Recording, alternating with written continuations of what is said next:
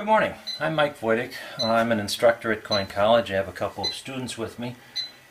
Some friends of one of the students said that they had to keep filling this system.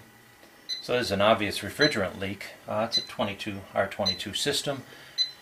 And the student mentioned that it was flat. There was no refrigerant in it at all. So this was in May. Right now we're in August.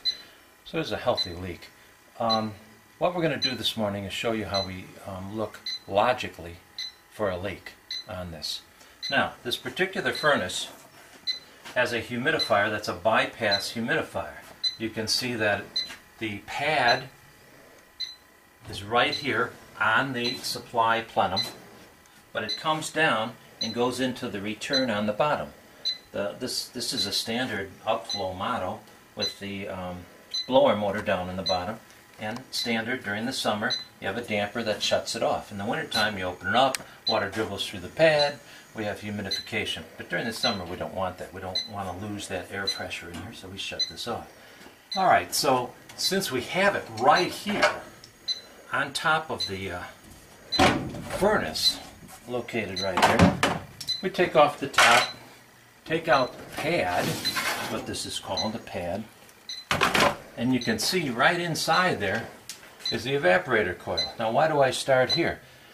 I went outside. It's a train unit. Older trains, I think maybe all trains now, they say something like MFD, manufacturing date. Well, this one is over 25 years old. And when it's that old, usually, not all the time, I can't say all, but usually the evaporator develops a leak. Those U-tubes at the end of the evaporator, we're asking the refrigerant to fly around the elbow. So, you can hear, you've been hearing the tick on this. Okay, this is an Inficon. The particular model is a D-Tech Select. I highly recommend it. It's expensive. It's probably the most expensive refrigerant sniffer out there. It'll take care of 22 and 410A as well as all the rest. They list them here, 134A, 404A, R12, the old ones. This particular model can sniff up to 1/10 of an ounce a year. Very good. There is another model, TIF has one, that's less expensive that does 1/10 of an ounce. I can't give a recommendation or say anything negative about TIF because I haven't used it. But I know that Inficon, this is a rechargeable battery. They improve on their technical workings, if you will. I had one that was called, this is called the D-Tech Select. I had a TechMate beforehand that sniffed 24 hundredths of an ounce a year. It got stolen, so I said I'm going for the best, especially with North Star paying for it, my company at the time paying for it. The older one, the TechMate, had a sensing tip that had to be replaced each year. This one does not have to be replaced. What it does have, however, is a tip in here that won't let water come in. It's a one-shot deal. You say, what's water doing around here? Well, sometimes when you're checking inside a compressor within a condensing unit around the compressor, and you'll see that outside when we go, sometimes there's some standing water. Remember, this is all negative pressure. We are sucking in the atmosphere, hopefully, I say hopefully, contaminated with refrigerant because we want to find the leak. You're sucking that in. You don't want to suck water into the unit. So this will prevent water from being sucked in.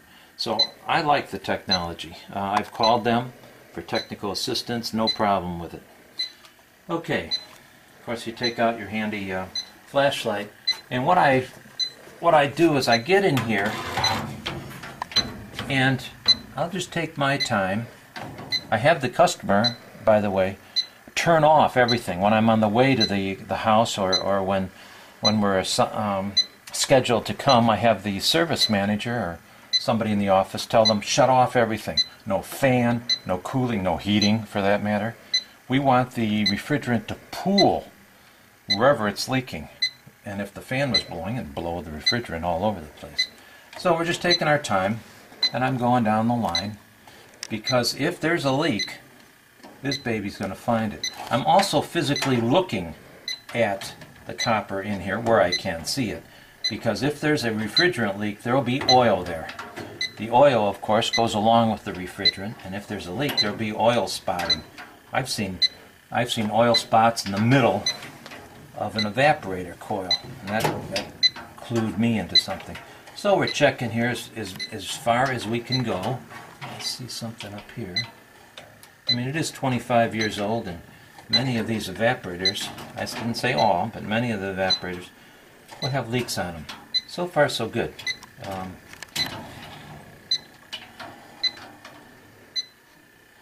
And again, this is the first place. It's so old that this is the first place I would check.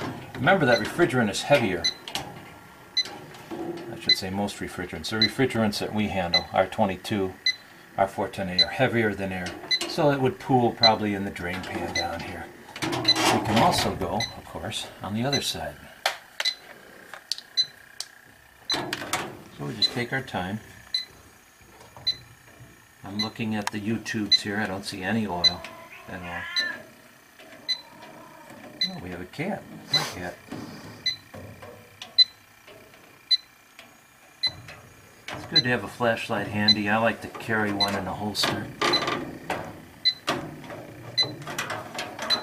It's surprising how many times, once you have a flashlight, how often you use it. Alright, so we're just... I'm not worried about having to be real close to the leak, because it's going to pool in here, because there's no fan running or anything. I don't get a chirp.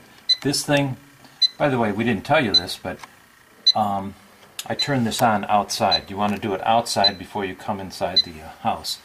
And once it starts this regular chirping, then you know it's ready. So that's why it was chirping when I was talking to you at first, when I introduced what we're doing. My point, we don't have any leak down here. So we're going to go outside and we're going to check the condenser out.